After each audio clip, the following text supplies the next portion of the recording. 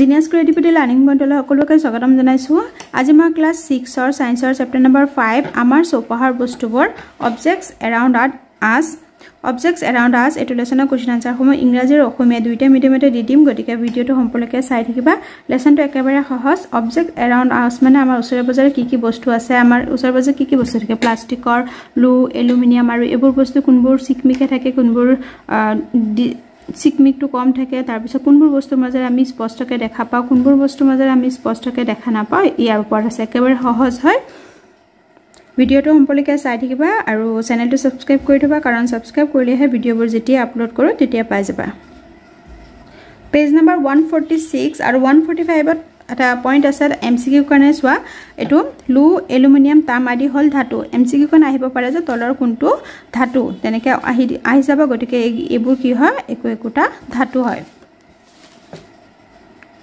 তাৰ পিছত next question আছে 154 পেজ নম্বৰ গ্লিচাৰিন পানীত দ্ৰৱণীয় এটো তোমালোকৰ কোৱেশ্চনটো আছে অনুশীলনীত গ্লিচ আহিব পাৰে যে তলৰ কোনটো দ্ৰৱণীয় বস্তু তেনেকৈ ওৱৰ্ডবোৰ দি দিবা হয়তো গ্লিচাৰিন নিদিও বেলেগ বস্তু দিব পাৰে ইয়াত আছে কি চোৱা তেল ভিনেগাৰ মৌ গ্লিচাৰিন আদি জুলীয়া দ্ৰব্য পানীত দ্ৰৱীত হয় নাই ইয়াত এইবোৰৰ ভিতৰত কোনবোৰ দ্ৰৱীত হয় দ্ৰৱীত নহয় গতিকে সকলোৱে জানে তেলটো দ্ৰৱীত নহয় ভিনেগাৰটো দ্ৰৱীত হৈ যায় মৌটো দ্ৰৱীত হ'ব গ্লিচাৰিনটো দ্ৰৱীত হয় গতিকে এইবোৰ হ'ব দ্ৰৱীত হ'ব এমসিকিউ কোন আহিব যে তলৰ কোনটো দ্ৰৱণীয় হয় তেনেকৈ আহিব তাৰ পিছত লিখা গ্যাস পানীত দ্ৰৱণীয় গ্যাসো কি হয় পানীত দ্ৰৱণীয় হয় অক্সিজেন গ্যাস পানীত দ্ৰৱণীত হয় পানীত কি থাকে অক্সিজেন গ্যাসটো থাকে আমি দেখা পাওঁ নেকি নাপাওঁ তাত দ্ৰৱণীয় হৈ থাকে এমসিকিউ কাৰণে এইবোৰ পঢ়িবা ইমান টান নহয় লেসনটো ইয়াৰ পিছত এতিয়া মই ইয়াৰ অনুশীলনী কোৱেশ্চনবোৰ দি দিওঁ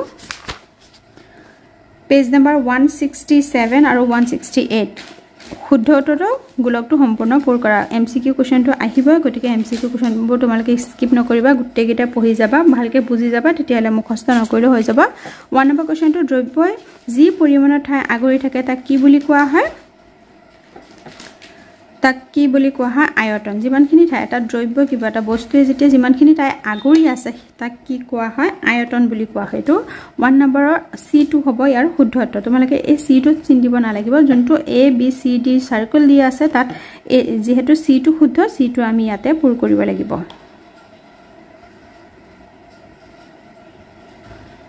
নেক্সট 2 নম্বৰটো চোৱা তলৰ কোনবিধ শস্য মানে কি যোনবোৰ বস্তু মাজেৰে আমি স্পষ্টকৈ দেখা পাওঁ শস্য বস্তু কাঠৰ মাজেৰে আমি দেখা পাওঁ নেকি দেখা নাপাওঁ শস্য কোনটো যিকোনো এটা অপচনে শুদ্ধ হ'ব কাঁচৰ মাজেৰে আমি দেখা পাওঁ নেকি দেখা পাওঁ লুৰ মাজেৰে দেখা নাপাওঁ কাগজৰ মাজেৰে দেখা নাপাওঁ কিন্তু আমি গ্লাছৰ মাজেৰে আমি দেখা পাওঁ গতিকে 2 নম্বৰ বিটো হ'ব ইয়াৰ শুদ্ধ উত্তৰ নেক্সট কোৱেশ্চন নম্বৰ 3 টো তলৰ কোনবিধ অৰ্ধ শস্য মানে আধা আমি অলপ গুলা টাইপত দেখা পাওঁ হেবোৰ হল অৰ্ধ শস্য গতিকে কাঁচৰ গিলাসটো আমি একদম ক্লিয়াৰলি দেখা পাওঁ গতিকে এটো অৰ্ধ শস্য নহব দাপোনতো আমি দেখা পাওঁ গতিকে এটো অৰ্ধ শস্য নহব তেল খনা কাগজ আমি এটুকুৰা কাগজত যদি আমি তেল খানি দিও তাত কি হয় অলপকে আমি দেখা পাওঁ গতিকে এটো হ'ব অৰ্ধ শস্যটো হ'ব তেল খনা কাগজটো C নম্বৰটো ইয়াৰ শুদ্ধ উত্তৰ এমসিকিউবোৰ যেহেতু ইংৰাজী আৰু অসমীয়াত একে এমসিকিউবোৰ গতিকে মই তথাপি ইংলিছটো মই বুজাই দিম তাৰ পিছত 4 নম্বৰটো তলৰ গোটটোৰ পৰা অমিলটো বাছি লোৱা সোণ এলুমিনিয়াম তাম আৰু বাহ সোণ তাম এলুমিনিয়াম এবোৰ কি হয় বাহটো ধাতু নহয় গতিকে এটো অমিলটো কোনটো হ'ব বাহটো ডি নম্বৰটো হ'ব এটো শুদ্ধ উত্তৰ এতিয়া ইংৰাজীখিনি চোৱা The space occupied by materials is called space মানে কি কিমানখিনি ঠাই আগৰি আছে কি কোনো এটা বস্তু মেটেৰিয়েল মানে যিকোনো এটা দ্ৰব্য যিমানখিনি ঠাই আগৰি আছে তাক কি কোৱা হয় ভলিউম আয়তনক কি কয় ভলিউম বুলি কয় তো হোৱাট ইজ ভলিউম আহিলে এটো আনসাৰ লিখিলো হৈ যাব The space occupied by materials is called volume তো C নম্বৰটো যেহেতু মই আসামিজত পূৰ কৰি দিছো এটো আৰু পূৰ কৰি নিও জাস্ট মই বুজাই দি আছো which is the following is transparent মানে আমি যোনটো একদম ইফালৰ পৰা হিফাল দেখা পাওঁ হেতু হ'ব ট্ৰান্সপাৰেন্ট গতিকে কি হ'ব গ্লাছটো হ'ব শুদ্ধ which of the following is translucent মানে অৰ্ধশস্য আমি অলপকে দেখা পাওঁ oil paper Find out the odd. Odd মানে অমিল. Odd মানে অমিল. অমিলটো হ'ব ইয়াত বেম্বো. বেম্বো মানে বা. গোল্ড, কপাৰ, এলুমিনিয়াম এইবোৰ কি হয়? মেটেল, এক ধৰণৰ মেটেল আৰু এই বেম্বোটো মেটেল নহয়, সেইভাবে এইটো হ'ব odd one. Which of the following objects are soluble in water and which are insoluble in water? Soluble মানে যোনবোৰ আমি দ্ৰৱণীয় হৈ যায়, পানীৰ লগত মিহলি হৈ যায়, আৰু insoluble মানে পানীৰ লগত মিহলি নোহোৱা, অদ্ৰৱণীয়. সুগাৰটো চেনিটো মিহলি হৈ যায়, গতিকে এইটো কি হ'ব? Soluble. Sand এইবোৰ তোমালোকে এনেকৈ নাহি তোমালোকৰ MCQ হিচাপতো আহিব পাৰে, তাৰ তলৰ কোনটো দ্ৰৱণীয় বা তলৰ কোনটো অদ্ৰৱণীয়. Sand to insoluble. Chalk powder to insoluble মানে ইয়াতে কমাই দিছো, মানে এটো ঠাই নহব কাৰণে insoluble হ'ব, এটো দৰে হ'ব, সেইভাবে মই কমাই দিছো দে. Salt হ'ব soluble, নিমখটো পানীৰ লগত মিহলি হৈ যায়. Coconut oil insoluble, তেল কেতিয়াও পানীৰ লগত মিহলি নহয়. Honey soluble, rice powder insoluble. তাৰ পিছত অসমীয়াটো হ'ব soluble মানে দ্ৰৱণীয়, insoluble মানে অদ্ৰৱণীয়. চেনি দ্ৰৱণীয়, বালি অদ্ৰৱণীয়, চকৰ গুৰি অদ্ৰৱণীয়, নিমখ দ্ৰৱণীয়, নাৰিকলৰ তেল অদ্ৰৱণীয়, মৌ দ্ৰৱণীয়, পিঠাগুৰি অদ্ৰৱণীয়. নেক্সট পেজত আহিছো. Question number 3. পদাৰ্থ কি? উদাহৰণসহ ব্যাখ্যা কৰা. What is matter? Explain with example. এতিয়া তোমালোকৰ ক্লাস 6 ৰ বাবে ইমান ব্যাখ্যা কৰি লিখিব নালাগে, তোমালোকৰ ইমান লং কোৱেশ্চন যেহেতু MCQ বহুত কোৱেশ্চন আহি যাব, ইমান লং কোৱেশ্চন ইমান নম্বৰৰ লং কোৱেশ্চন নিদিয়া. হোৱাট ইজ মেটাৰ লিখি পেলাই এক্সাম্পল দি দিলেও হৈ যাব. এটোৰ কোৱেশ্চন আনসাৰটো ইয়াতে আছে, সব পেজ নম্বৰ 168 ত এটো আছে. ভৰ আৰু আয়তন থকা দ্ৰব্য পদাৰ্থ, উদাহৰণ বায়ু, পানী. এটো আনসাৰ হ'ব 3 নম্বৰৰ আনসাৰ ইংৰাজীটো. Anything that has mass and volume is matter. Example air, water. এখানে লিখিলে যথেষ্ট. আৰু যদি তোমালোকে এক্সপ্লেইন কৰি লিখিব দিয়া, তেতিয়া তোমালোকে পেজ নম্বৰ 162 কথাখিনি লিখি দিব পাৰা দে. ইয়াৰ পৰা তোমালোকে ইয়ালৈকে লিখি দিব পাৰা, আৰু ইংৰাজীটো এখিনিৰ পৰা ইয়াৰ পৰা ইয়ালৈকে লিখি দিব পাৰা যদি এক্সপ্লেইন কৰিব দিয়ে. নেক্সট কোৱেশ্চন নম্বৰ 4 টো চোৱা. কি দুটা ধৰ্ম হয় আমি ক'ব পাৰো যে শিল এবিধ পদাৰ্থ. ভৰ আৰু আয়তন. শিলত কি থাকে? ভৰ থাকে, আয়তন থাকে, যেটো পৰিমাণ থাকে, যিকোনো এটা পৰিমাণ থাকে, শিলত পৰিমাণ থাকে, গতিকে পৰিমাণ থকা বস্তু হ'ব ভৰ আৰু আয়তন থাকে, গতিকে শিলটো সেইভাবে আমি গম পাব পাৰো যে ভৰ আৰু আয়তনৰ দ্বাৰা আমি গম পাব পাৰো যে শিল এবিধ পদাৰ্থ. ওকে, ভৰ আৰু আয়তন বুলি লিখি দিছো. ইংৰাজীত হ'ব মাছ and volume. Question number 5. Write the name of 4 materials by which we can make a tumbler.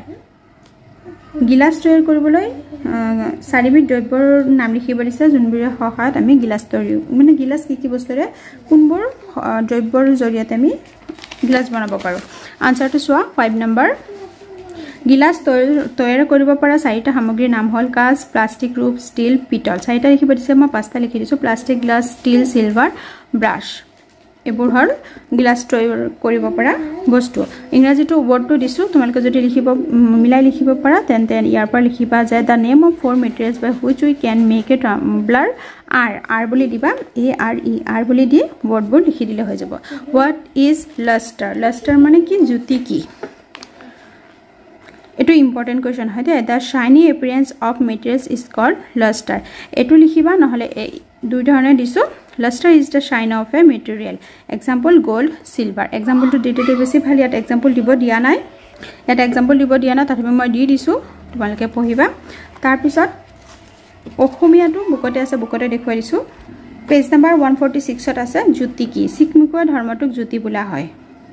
ইয়াৰ পৰা লিখিবা চিকমিকোৱা ধৰ্মটোক জ্যোতি বোলা হয়. Example লু, এলুমিনিয়াম, তাম এবোৰ কি হয়? চিকমিকে থাকে বা সোণ, ৰূপ এবোৰো লিখিব পাৰা. কোৱেশ্চন নম্বৰ 7 টো চোৱা.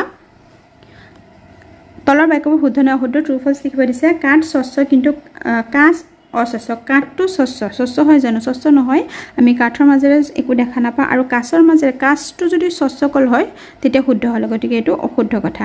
কাঠৰ গুৰি পানীত দ্ৰৱীভূত হয়. কাঠৰ গুৰি পানীত দ্ৰৱীভূত, পানীৰ লগত মিহলি যায় জানো? নাযায়, গতিকে অশুদ্ধ হ'ব.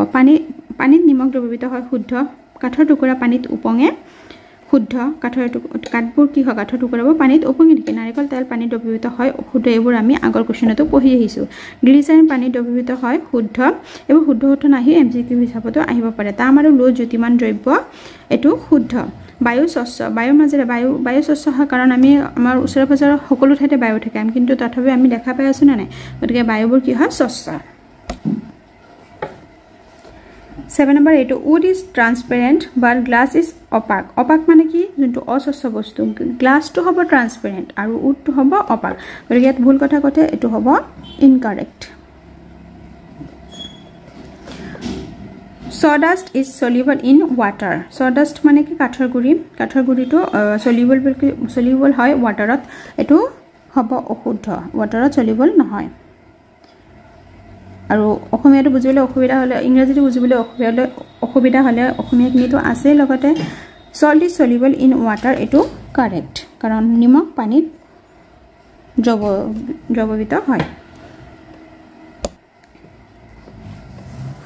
next a piece of wood floats in water এটো হ'ব শুদ্ধ correct coconut oil is soluble in water coconut oil to soluble নহয় insoluble হয় গতিকে এটো incorrect হ'ব glycerin is soluble in water correct glycerin to পানী লগত মিহলি হৈ যায় copper and iron are lustrous material copper আৰু iron to কি হয় lustrous হয় মানে জ্যোতিমান বস্তু correct air is transparent correct next question number 8 to swa match the material with the object from which the object is made up মানে মিলাব দিছে দ্ৰব্যৰ লগত বস্তুবোৰৰ লগত দ্ৰব্যবোৰ মিলাব দিছে যিবোৰ পৰা বস্তু তৈয়াৰ কৰা হয় ওকে নোটবুক কিহৰ পৰা পেপাৰৰ পৰা নোটবুক বনোৱা হয় ओके नेल टू किहर পৰা বনোৱা হল नेल टू গজাল टू आयरन लूर পৰা তাছে চেয়াৰ टू কি থাকে কাঠৰ কাঁটি would Tumblr glass to glass thread মানে সুতা टू কটনৰ পৰা কপাহৰ পৰা ओके এটো শুদ্ধ মিলাই দিছো তাছে এটো হ'ব টুকা বহি টু কাগজৰ পৰা বহি বনোৱা হয় গজাল লুৰ পৰা গজাল বনোৱা হয় চকী কাঠৰ পৰা চকী বনোৱা হয় গিলাস কাচৰ পৰা বনোৱা হয় সুতা কপাহৰ পৰা নেক্সট কোৱেশ্চন নম্বৰ 9 টু প্লাষ্টিকে তৈয়াৰী পাঁচবিধ বস্তুৰ নাম লিখা একেবাৰে সহজ আৰু ইম্পৰ্টেন্ট কোৱেশ্চন হয় এটো কাহি পানীৰ বটল চকী পুতলা টেবুল তাৰ পিছত পেনটো হ'ব পেনটো এটো এটা পেন প্লাষ্টিকৰ হয় কলম ओके ইংৰাজীটো কি নিমবোৰ মই লিখি দিছো তো PAN table chair water bottle plate ডল এবোৰ প্লাষ্টিকেৰে বনোৱা হয় আৰু বহুত বস্তু আছে তোমালোকে হেবৰ নাম লিখিব পাৰা যে এই মই যোনবোৰ দিছো হেবৰ লিখিব লাগিব হেতু নহয় নেক্সট খালি ঠাইটো সোৱা একেটা বস্তু বিভিন্ন দেশৰে গঠিত হয় বিভিন্ন দ্ৰব্যৰে বস্তুটো হয় একেটা যিকোনো এটা বস্তু বেলেগ বস্তুৰে বনোৱা হয় এটা পেইন্টটো সে প্লাষ্টিক ইউজ কৰা হৈছে মেটেল ইউজ কৰিছে হয় না নহয় বস্তুবোৰক ভাগ কৰা পদ্ধতিক শ্ৰেণী বিভাজন বুলি যেতিয়া বস্তুবোৰ ভাগ কৰা হয় তাক কি কয় শ্ৰেণী বিভাজন বুলি কোৱা হয় ক্লাসিফিকেশন বস্তু এটা থকা পদাৰ্থৰ পৰিমাণে হল বস্তুটোৰ ভৰ বস্তু এটা যিমান ঠাই আগৰি আছে আয়তন বুলি কোৱা হয় ওকে তাৰপিছত ইংৰাজীখিনি সোৱা আৰু তোমালোকে চেনেলটো সাবস্ক্ৰাইব কৰি থবা তোমালোকে ক্লাস 6 ৰ অসমীয়া সমাজ বিজ্ঞান আৰু লগতে অংকৰ ভিডিওবোৰ দিছো সাবা একেবাৰে সহজভাৱে দি আছো তাৰপিছত ইংৰাজীটো সোৱা দা same object can be made of different material যিকোনো সেম বস্তু এটা বেলেগ মেটেৰিয়েল ইউজ কৰা হয় বনাওতে দা method of এৰেঞ্জিং of object into গ্ৰুপস is cold classification da amount of matter present in an object is the mass of the object what is mass what is volume what is material what is নৰটা কি আছিল luster এবোৰ মুখস্থ কৰি what is matter এবোৰ মুখস্থ কৰি থাকিবা থবা এটো লেসনৰ পৰা okay the amount of matter the space occupied by an object is volume what is matter what is volume এবোৰ important question দে তাৰপিছত 11 নম্বৰটো ম্যাচ দা ফলোইং দিছে 12 13 14 এবোৰ ইম্পৰ্টেন্ট নহয় মই দিয়া না কাৰণ 12 13 টো পৰীক্ষাত আহিবলৈকে তেনেকুৱা কোৱেশ্চন নহয় তোমালোকে ইমান দীঘল এক্সামত নিদিয়ে ওকে 11 নম্বৰটো সব দ্ৰব্য আৰু দ্ৰব্যৰ ধৰ্মৰ ভিত্তি কৰি মিল মানে এটা দ্ৰব্য যিকোনো দ্ৰব্য या পদাৰ্থ বস্তুৰ নাম দিছে তাৰ ধৰ্মবোধত কি থাকে টিখাৰে নিৰ্মিত কাহি ষ্টিলৰ নিমিত যোনবোৰ প্লেট থাকে হেবোৰত কি থাকে হেবোৰ কি তো অস্বচ্ছ আমি দেখা নাপা লগতে কি থাকে হেবোৰ জ্যোতিমান থাকে কাঁচৰ বটলৰ মাজেৰে আমি দেখা পাওঁ স্বচ্ছ ট্ৰান্সপাৰেন্ট তাৰ পিছত ইয়াতে কৈছে চোৱা এটা বস্তুৰ একাধিক ধৰ্ম থাকিব পাৰে দে গতিকে এটা বস্তু দুটা তিনটা লকেও আমি মিলাব পাৰো কাঠৰ টুকুৰাটো কি হ'ব কাঠৰ টুকুৰাটো অস্বচ্ছ লগত মিলিব অস্বচ্ছ ওকে নিমখটো কি হ'ব পানীত দ্ৰৱণীয় মই ইয়াতকো মিলাই দিছো চোৱা ষ্টিল প্লেট ষ্টিলৰ প্লেট যোনবোৰ থাকে হেবোৰ কি থাকে লাষ্টাৰাছ থাকে জ্যোতিমান থাকে আৰু কি থাকে এবোৰ ষ্টিলৰ প্লেটৰ মাজেৰে আমি এফালপা ইফাল দেখা নাপাওঁ অস্বচ্ছ অপাক থাকে অস্বচ্ছ মানে অপাক গ্লাস বটলটো কি থাকে ট্ৰান্সপাৰেন্ট থাকে এটো ট্ৰান্সপাৰেন্টৰ লগত মিলিব আৰু ইয়াৰ ধৰ্ম এটা লগতো নিমিলে তাৰছত উডেন ব্লক কাঠৰ টুকুৰাটো কি থাকে অস্বচ্ছ আমি দেখা নাপাওঁ কাঠৰ টুকুৰাৰ মাজেৰে দেখা নাপাওঁ গতিকে এটো হ'ব অস্বচ্ছ এটো অস্বচ্ছৰ লগত মিলিব দে তাৰছত সল্টটো হ'ব soluble in water পানী দ্ৰৱণীয় হয় ওকে মেচ দা ফলোইং কিনি হল তাৰপিছত 12 13 টো ইমান ইম্পৰ্টেন্ট সৈদনটো পিকচাৰ দিছে পিকচাৰটো কেনেকুৱা দিছে চোৱা ইয়াতে দিছে 1 কিলোগ্ৰাম কপাৰ দিছে 2 কিলোগ্ৰাম ডগা দিছে এতিয়া তলৰ ছবি দুটা মিলাব ছবি দিছে কোনটো কোট হ'ব ওকে ডগাটো